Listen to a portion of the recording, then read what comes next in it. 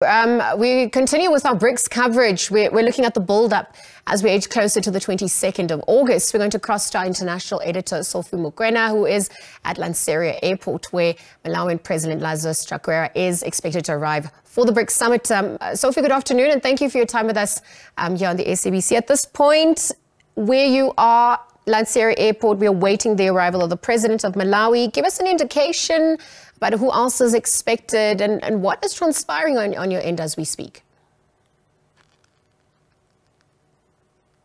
Yes, you are correct, Lizelle. We are expecting the President of Malawi to land any minute from now. As you know that the heads of state and government and on the continent in particular have been invited, and particularly the SADC region, because South Africa is part of that group, and therefore President Chakwera is expected to arrive here at Lanseria. Tomorrow there will be more arrivals, and every day going forward now will receive the heads of state and government who will be participating at the BRICS Summit. You know that President Ramaphosa has invited leaders from the continent for that BRICS Plus meeting, where the BRICS leaders will engage with leaders from the continent. You also have leaders from the South-South, in other words,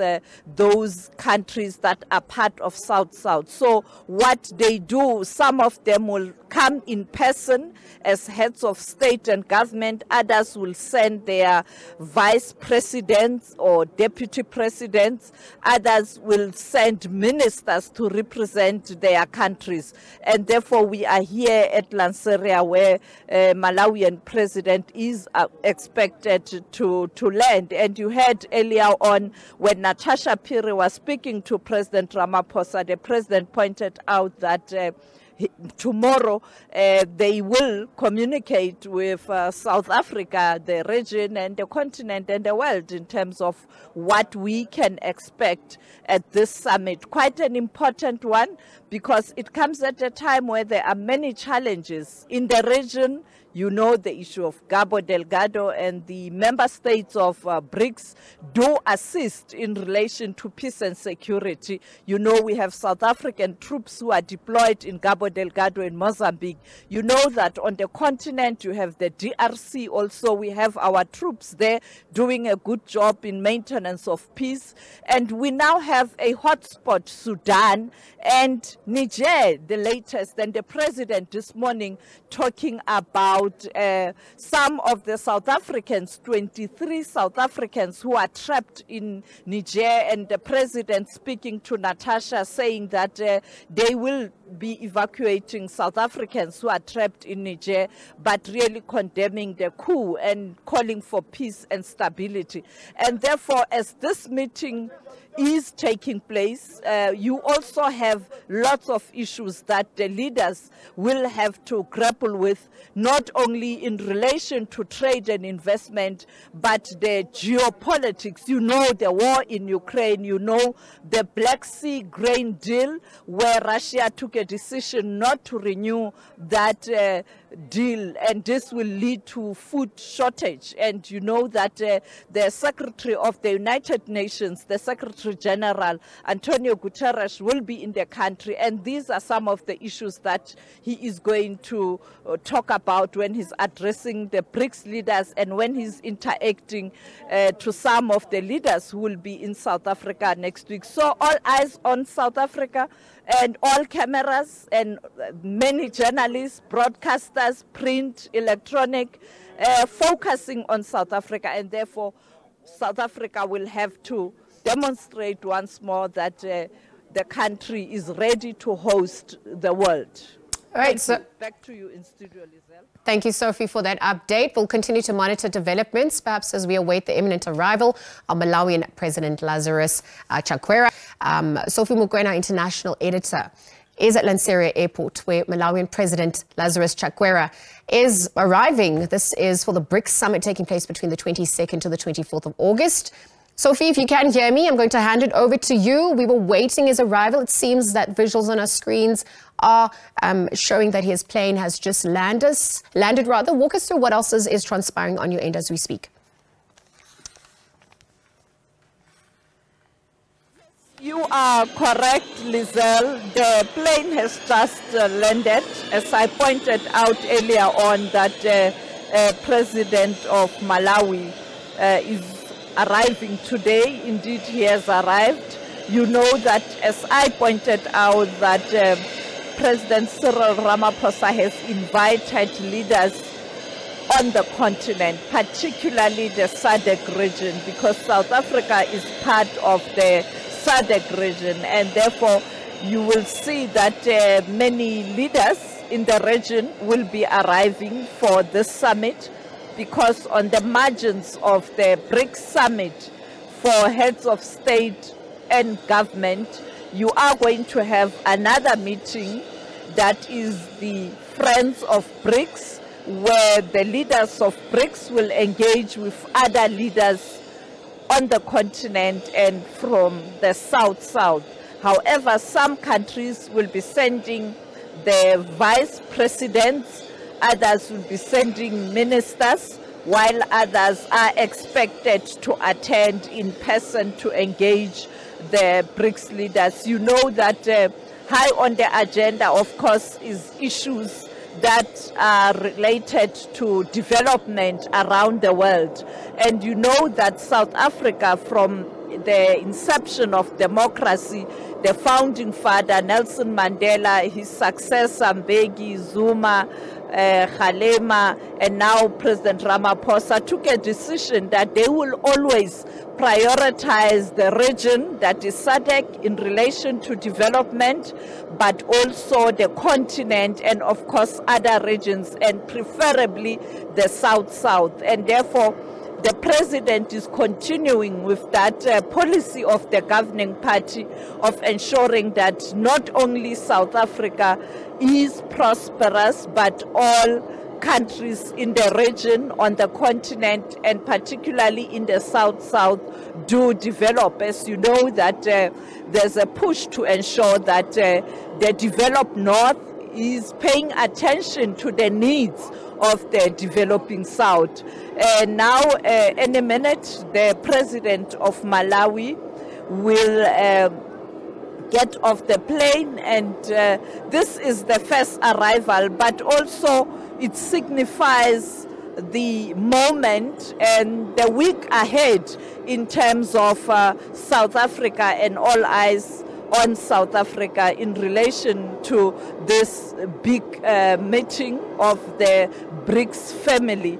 I think one of the important issues that will be discussed, it's the geopolitics, as I pointed out, the issue of peace and security, and also the issue of transformation of the important multilateral organizations, you know, the United Nations and the Security Council, including the institutions such as the IMF and the World Bank, because the developing South has pointed out that these institutions, after they were launched after the Second World War, the aim and the objective thereof is not relevant according to the needs of the global South. And when you look at the Security Council, the agenda, you find many African countries on that agenda. So the BRICS Summit is going to be very, very important for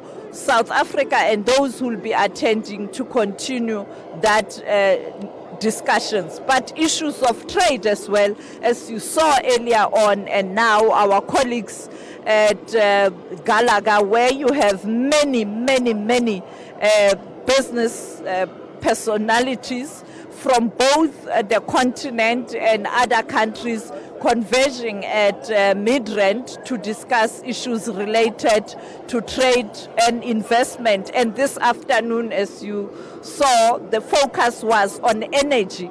And very important topic for South Africa in particular, at a time where we are experiencing challenges of energy supply. And the Minister of Energy, Gwede Mantashe, talking about a document that will be released next week, where South Africans will weigh in terms of how South Africa is going to deal with challenges of energy. And to receive the President of Malawi is Minister Sophie Mokoena. She is going to receive the President of Malawi, Lazarus, and quite a busy weekend and a busy week ahead. We know that President of China, Xi Jinping, is arriving on Monday, and he will embark on a state visit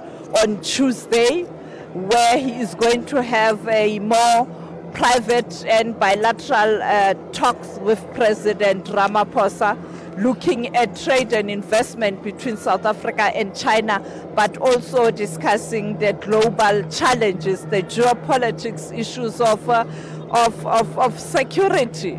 Yes. Back to you in studio. All right, continue. All right, thank you, Sophie. Thank you, Sophie. We'll monitor developments. Perhaps we can be a back and forth of exchanges as we await the president perhaps to descend from the aeroplane again. The president of Malawi, President Lazarus Chakwera, expected to obviously exit that plane now, has officially landed on South African soil for the BRICS Summit taking place between the 22nd and the 24th of August. So Sophie Mokoena is at Lanseria Airport giving us an update there. Andrew Muchecha is going to be receiving the Malawian president. We know that the term, BRIC was first coined by the Goldman Sachs economists to describe the rise of Brazil, the rise of Russia, the rise of India and China. And this happened back in 2001. And these countries had their first summit in 2009 in Russia, where South Africa officially joined the following year. That is when the coin BRICS was termed. And so to date, it is the 15th edition. And we've seen that BRICS countries account for more than 40% of the world's population, about 26% of the global economy. And so as Sophie Mokoena, alluded to, there are going to be lots of pertinent topics on the agenda, including geopolitics, peace and security, the transformation of multilateral organizations, trade and investment also coming through, and perhaps some of the learnings we can take from some of our BRICS counterparts in fixing our energy crisis at large. To date, we're looking at what hangs on the back of this BRICS summit as we see a shift in dynamics for the geopolitics. And we're also looking at what BRICS as a grouping has achieved to date. Who BRICS is in the geopolitical sphere, and where to from here as well.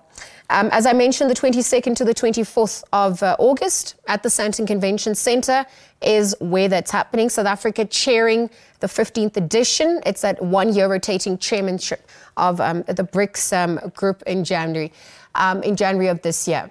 As you can see on your screens right now, the president of Malawi has descended from the plane and is making his way through into the terminal, perhaps where he will be dealt with by customs and going through the different protocols, and then he'll officially be on his way to the summit for that summit taking place on the 22nd. Perhaps also meeting with some of the other leaders on the sidelines as we edge closer. I actually want to hand back to Sophie Mokoena at this point because she is at Lanseria. Perhaps you can give us, from your vantage point, what you are seeing. It seems like it's a very jovial mood. Andrew Muchecha also on our screens, just having received President Lazarus. Yes, indeed, he has arrived and he is now in the car, and we are done from Lanseria. He was received by Minister Sophie Mokoena, and he's now watching the activities. You have the Ndebele group performing there, and I think it's part of sharing of culture. South Africa is a diverse nation or with different colors. And also you also have Bapedi Mo, and you can see that there was an attempt to kind of showcase our culture as a country located on the tip of the south of the continent, but we are Africans. You can see the Swati or Amaswati also sharing their culture. So I think it is also part of showcasing what South Africa can offer, which does help in terms of also using this moment to attract tourists to the country, because it's not only about hard global international issues, but also how you can leverage on this conference in relation to showcasing what South Africa can offer, particularly after COVID-19. When you revive the sector and the industry, you use such opportunities to send a positive message out there to the world that there is so much that South Africa can offer. It's not only hard core news or politicians or government, but you have a nation, a very, very proud nation. And back to you in studio. We are done now, Lizelle. All right, thank you, Sophie, for that. Sophie, alluding to some important points there. We're looking at the cultural economy and how to project the region's soft power, perhaps in relation to transformation and economic growth. Sophie Mokoena is at Lanseria Airport, bringing us the latest there. So on your screens, we just heard the Malawian President Lazarus Chakwera arriving, officially touched down on South African soil ahead of the BRICS Summit. And we're obviously looking at that jovial display that had been put on as he walked down the red carpet, received by Minister Angie Motshekga. So he is the first of many heads of states and important guests that will obviously be descending to our shores, discuss a lot of pertinent issues on the cards, which Sophie also alluded to: transformation of multilateral organizations, trade and investment, and how South Africa as chair can strengthen its relationship with the bloc's partnerships, and how this, can also obviously impact the South and the continent at large. Tourism has been a big factor. South Africa hosting that is going to benefit tremendously. She alluded to this as well on the back of the COVID-19 pandemic, and how transformation in that through the summit is obviously going to assist a lot of businesses along the value chain.